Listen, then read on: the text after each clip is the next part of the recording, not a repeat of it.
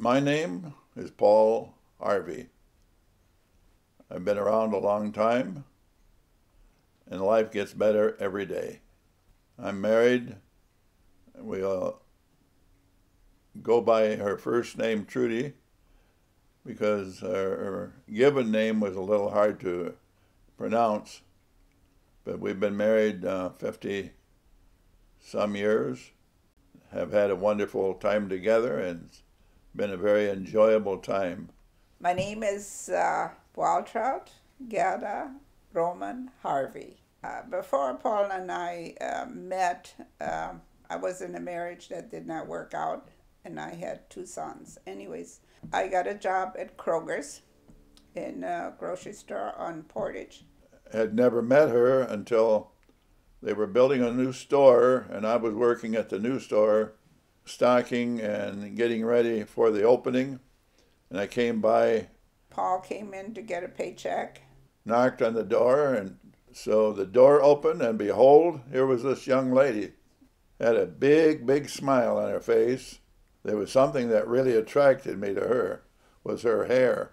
He talks about my hair. Well, we did some messing with a beautician that was going to school, and my hair was it wasn't red and it wasn't blonde. It was really different. She had beautiful hair and a great smile.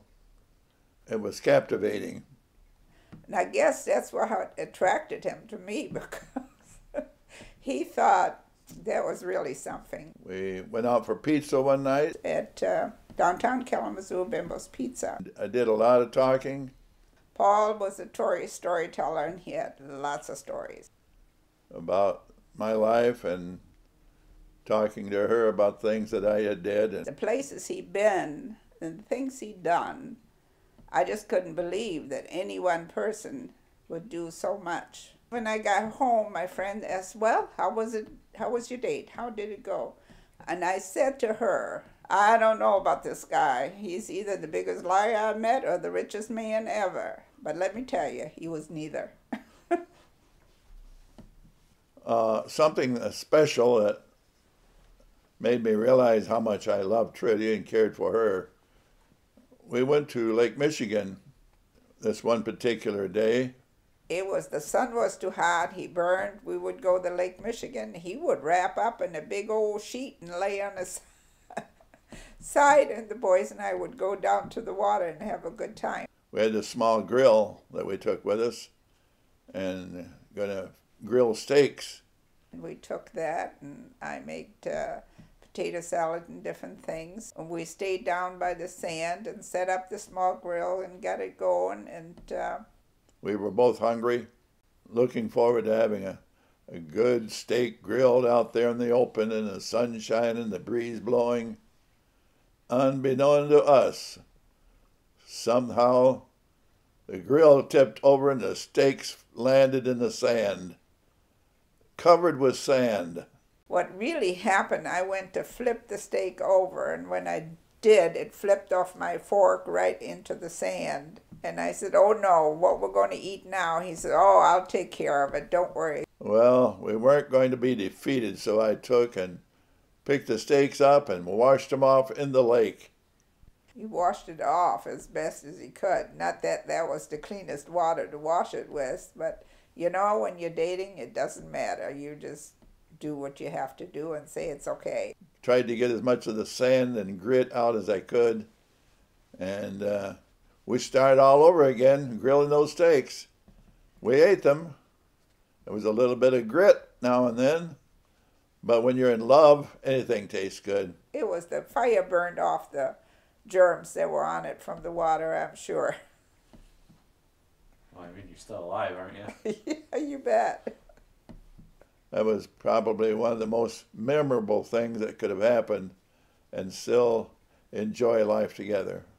The definition of the word love itself, no matter what that person goes through, whether it's health or sickness, your love is so deep that you do whatever you have to do.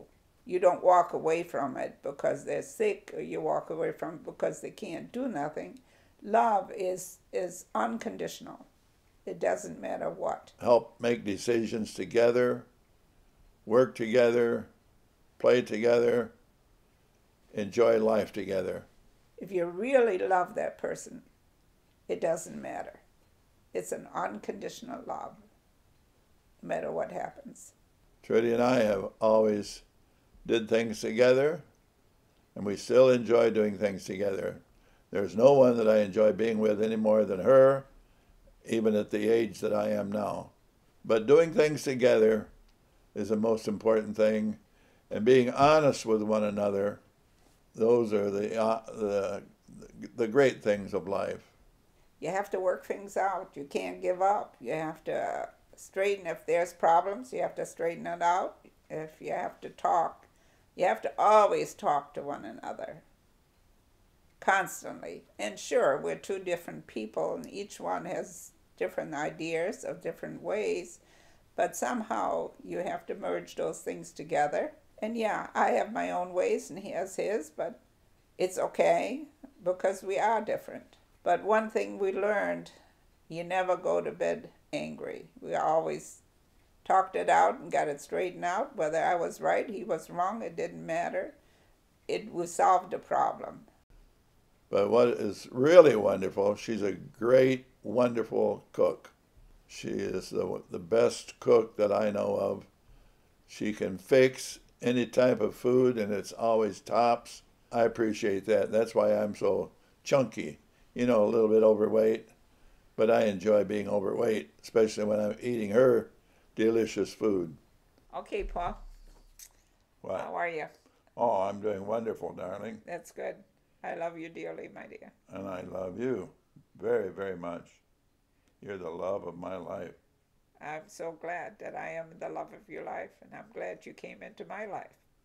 Together, we became one big, lovable hunk. That's it.